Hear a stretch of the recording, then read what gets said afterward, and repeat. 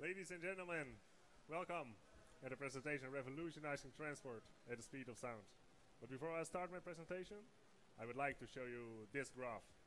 And this graph shows you the development of the computer. And what you see here are the amount of transistors on a square millimeter. And what you can see is that from the 1970s, this has increased till now over 100,000 times, which is extremely much. And this shows that the innovation in this sector has gone very, very fast. But if you take a look to the world of transportation, in 1970, we were already flying in Boeing 747s. We were already traveling with the same trains as we do almost now. So in the world of transportation, nothing much has changed. But there is really a need for faster and a more efficient way of transportation. So it's time for innovation. And my name is Tim. I'm the team captain of the Delft Hyperloop team. And it's my honor to present to you the future of transportation. But before I do that, I would like to point out the current transportation problems. And this picture describes this very well. What you see here is a guy, he's cycling against the wind. And as you can see from his face, it takes him a lot of power to do that. And that's just because he's pushing away air particles. But not only this guy is doing that, no. Every current transportation system is continuously pushing away air particles, making them use a lot of energy. And we all know that energy costs money. Plus the infrastructure required for the current transportation system is very severe, making them cost a lot of money as well. And thirdly, just a single leaf on the railway can lay down the whole transportation system. And that's not something we want. So ideally, we'll see a transportation system that is more efficient, has lower cost, and a higher reliability. But how can we realize that? With the Hyperloop. The Hyperloop is a sort of a train in a low pressure tube powered by solar panels on top. And here's how that works. Vehicles are leaving rapidly after each other in a tube, but it's not a normal tube. On the tube there are vacuum pumps attached. And those vacuum pumps, they suck out the air till there is 0.1% of the air density left. And then it's possible to travel way faster through the tube. And because there's almost no air resistance, you just need linear motors at the beginning and somewhere halfway and at the end of the station, used for acceleration and also for your deceleration, where you can regain the energy that you have used during the acceleration, making it a very energy efficient system. And this will make it possible to travel from Amsterdam to Paris in just 30 minutes. Because if we look to the speeds, you can reach speeds higher than an airplane, up to 1,000 kilometers an hour, and that with the energy consumption magnitudes lower than those of the current transportation systems. And to put these values more in perspective, I've made a small comparison. If you want to travel from the Netherlands till the south of France, which is around 1,000 kilometers, so it will take you 1 hour with the Hyperloop, and you compare it with the energy that is contained in a Tesla motor, then you would just need 20% of the battery of a Tesla to get you from the Netherlands till the south of France. So this really shows how energy efficient such a Hyperloop system can be. Well, is this like the substitution for all the transportation systems that are there now? Well, actually, I will answer your question at the end of the presentation. Actually, it's more an addition to the current transportation systems. If you take a look to the train, for example, a train is quite convenient. You just go to the station and you leave, but it's not that fast. And if you take a look to the airplane, an airplane is quite fast, but before you're actually in the air, you spend a lot of time at the airport, at the customs, taxiing to the runway. So that's not quite fast regarding to an airplane. And what a Hyperloop is like a combination of the best of both worlds. We say that this is as fast as a plane, but as convenient as a train. And if we take a look to the distances where the Hyperloop is efficient, that's still around 1,000 kilometers. That's because after 1,000 kilometers, an airplane makes more sense because you do not require all the infrastructure. But till 1,000 kilometers, an Hyperloop system is efficient. And just imagine what you can reach when you cover all Europe with sort of a hub network of Hyperloops. Then you can cover whole Europe with high-speed ground transportation. And that would be really great. And I was already talking about going to the south of France. And that's quite a popular vacation destination among the Netherlands. So what do we see most of the time at the first day of vacation? Pictures like this, a lot of traffic jams. Well, when a Hyperloop is there, times like this will be over. But not only times like this, also this is a very known image. A lot of trucks on the road transporting cargo. The Hyperloop can also be used to transport cargo. And if you do that, you can take away all of the trucks from the road, solving a lot of the traffic jam problems as well. So this sounds all very, very nice. Did nobody ever came up earlier with this?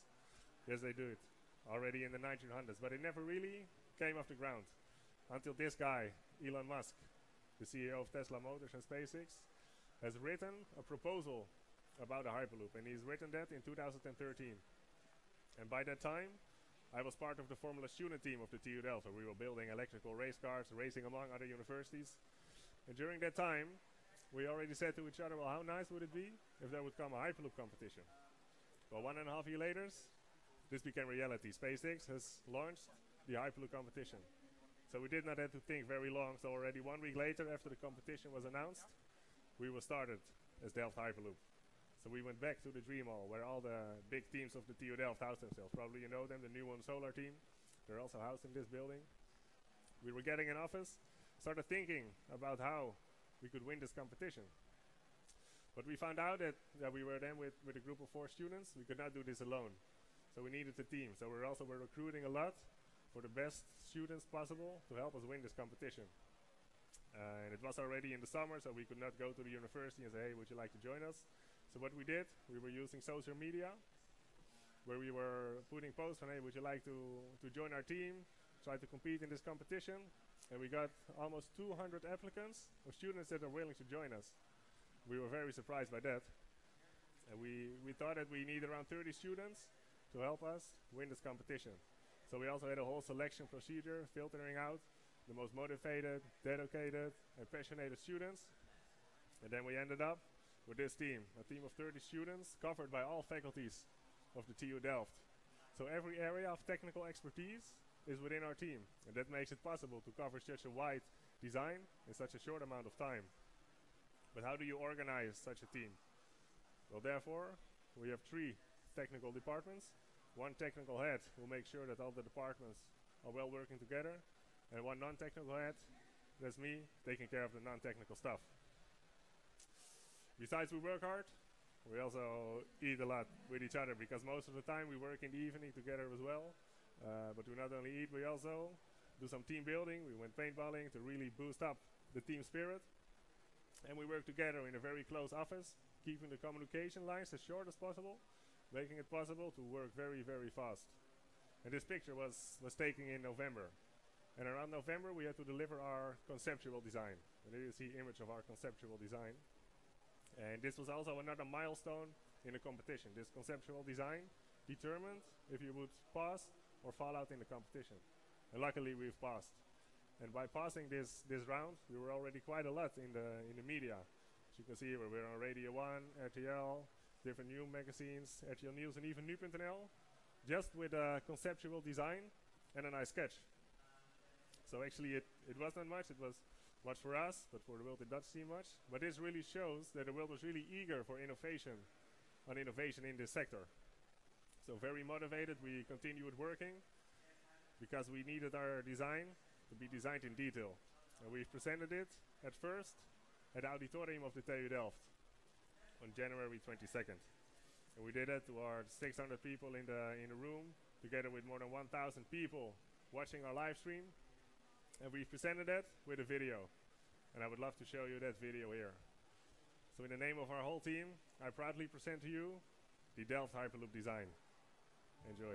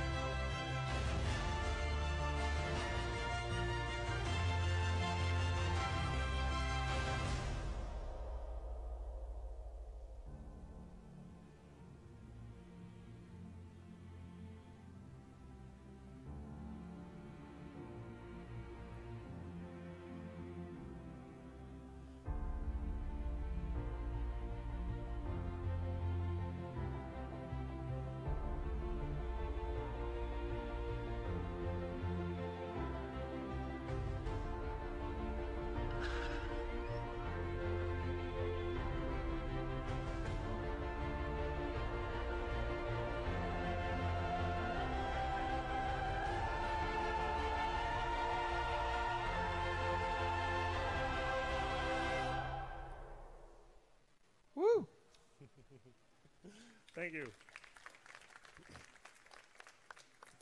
And here it is, the Delft Hyperloop. I probably have seen this movie over more than 100 times, but every time I see it, it's still amazing for me. But I guess you guys are all curious, how would I travel in the Hyperloop? And we want you to travel like a king at the speed of sound. So therefore we have made this sketch. You will be seated in very luxurious, spacious seats that gives you the idea that you're not in such an enclosed environment. And that will be made possible by having not actual windows, but screens pretend like windows, showing the environment passing by, which give you the idea that you're not in such an enclosed environment.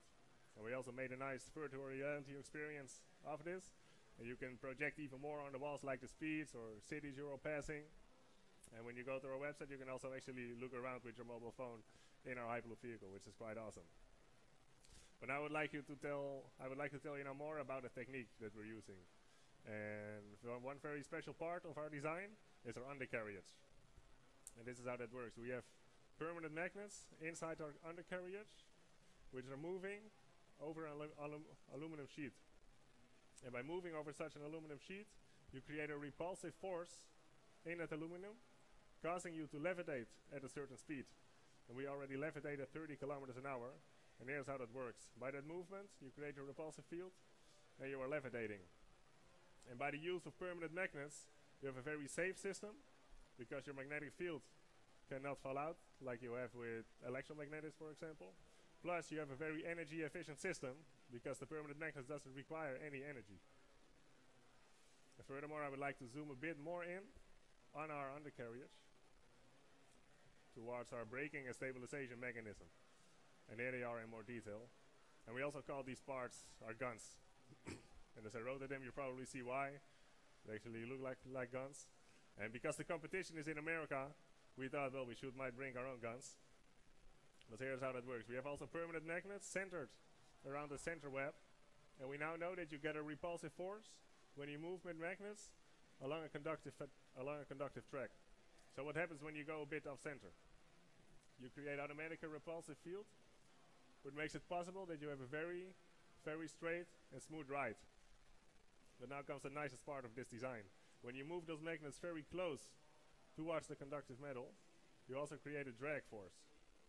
And well, you now think, well, drag, that's not something what we want. But when you want to come to a safe stop, some drag force is quite nice. So what we can do, we can slide those magnets along a rail very close towards the center beam of the track, making it possible to have a safe stop, but without any mechanical contact, any friction, anywhere, keeping the maintenance cost as low as possible. So here it is again, the Delft Hyperloop. When we presented this design the end of January in Texas, which was like the pre-final of the competition, where we had our booth here, and actually it was quite busy along the competition, but our stand was one of the most busiest stands at that competition. Probably because of our design, but maybe also because of this. We had some stroopwafels, which would really help to convince us, the judges. And as you might know, it went quite well there. We ended up at the second place, just behind the MIT team. We were also really, really proud of that, especially because we are a European team in an American competition. We thought, well, ending up second would be the highest rank possible for us. So we were very, very happy with that. And here you can see the prize, officially signed by Elon Musk himself. And I also had the opportunity to have a little talk with Elon Musk after the competition, which was a great experience. And after this competition, it went all crazy with the media. We were in so many news articles, magazines.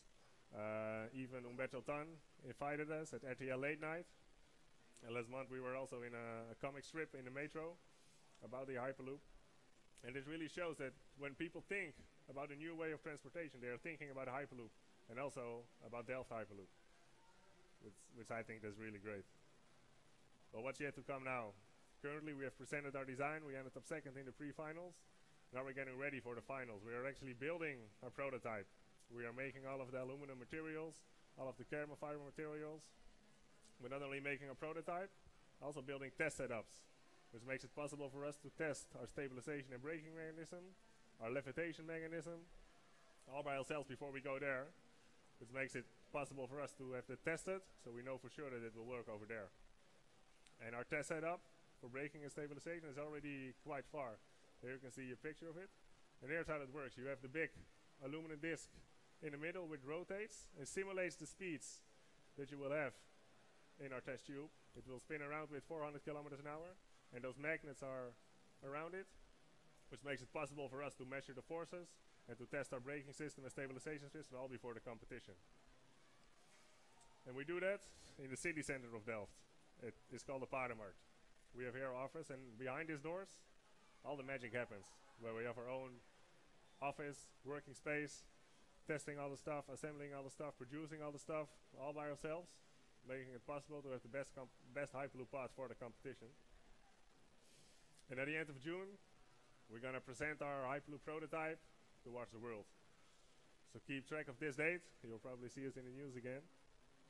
And afterwards, we will fly to California, doing some more tests on a small test track, and eventually performing our run of glory at Rocket Road number 1 at the test track of SpaceX, building it now next to the headquarters. And hopefully there we are the fastest, the most energy effective, the most cost effective, the most reliable and safest Hyperloop pod, making it possible for us to win this competition.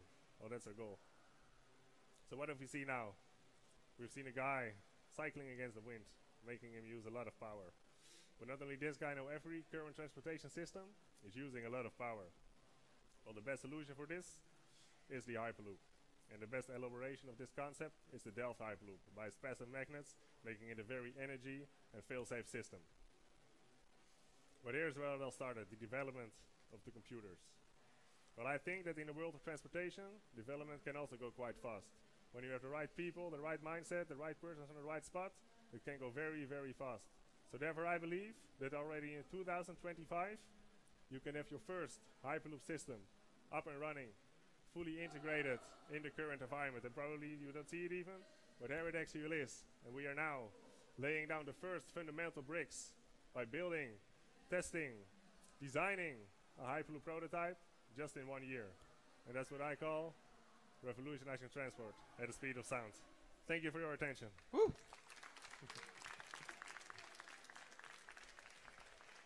So, Tim, there's probably a bunch of questions ready to come from the audience, but I think the obvious one is, what happens if you win?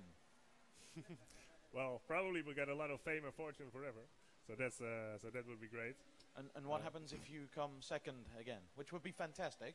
Also a lot of fame and fortune, but not that much as when we came first. But would you stop or would you carry on? Well, the competition is not yet certain if it will continue as well. It would be ideally if our design would be used to develop it further, making it possible to have it in the real Hyperloop transportation system. But that's something that's not certain yet, so we'll have to find it out after the competition. All right, questions from the audience? There's got to be one somewhere. Hi. Oh. What's your name? What's your question? Yeah, Dirk. I was wondering if it's going to be expensive to travel with this. Actually not. The current costs are estimated if you want to travel from Amsterdam to Paris, for example. A ticket would be around 20-25 euro. So that's way less than you pay now for going to Enschede, for example. Who's next? That guy. I'm Roger. Related to your question about price, how do you estimate that price? Is that related to well, energy costs and material, or also the whole company around it, including booking services? Two kind of cost posts that are your initial costs, which are necessary to actually build this, and your running cost. And the cost that you have at the beginning for building this, they're estimated with how much money was spent by building a maglev railway system, scaling it down to the amount that we use, the material cost of a steel tube, material cost of pillars. So that's how we estimate the initial cost. And the running cost, because there is no friction, no wear, there's also almost no maintenance, so the running costs are estimated to be very, very low. And when you take a lifetime cycle of 10 to 20 years, then you probably win it back in that amount of time, making it possible to have very cheap tickets. Great. What's your name? What's your question? My name is Aaron, and I have a rather simple question. You are speaking about a vacuum tube, and I'm sorry to say it, but I'm a little scared to sit in a vacuum tube, because a tube in a tube means that if the inner tube explodes, then I'm dead. Well, at least you won't care. Well, I'll probably have my brain splattered against the walls, yeah, so I don't care anymore.